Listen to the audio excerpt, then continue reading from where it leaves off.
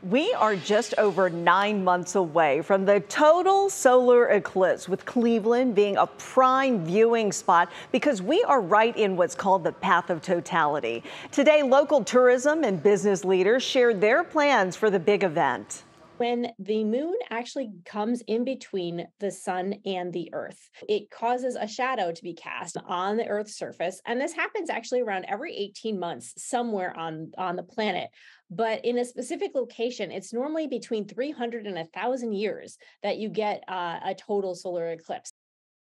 Once in a lifetime, we did say. Destination Cleveland hosted the virtual presentation along with NASA, which chose Cleveland as one of 3 locations in the country where the space agency will broadcast live on April 8th, 2024. Tourism leaders say the eclipse could bring in $100 million to the state's economy as skywatchers flock to Northeast Ohio for this once-in-a-lifetime event. And Cleveland gets an added boost, but mind you, the eclipse comes a day after the NCAA Women's Final Four championship game at Rocket Mortgage.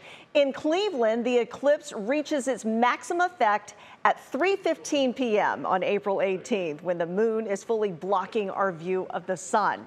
So there is what's called an annular solar eclipse this October. However, the sun won't be completely blocked out. Just so you know, the last total solar eclipse seen in Ohio was back in 1806. The next one, not until 2099.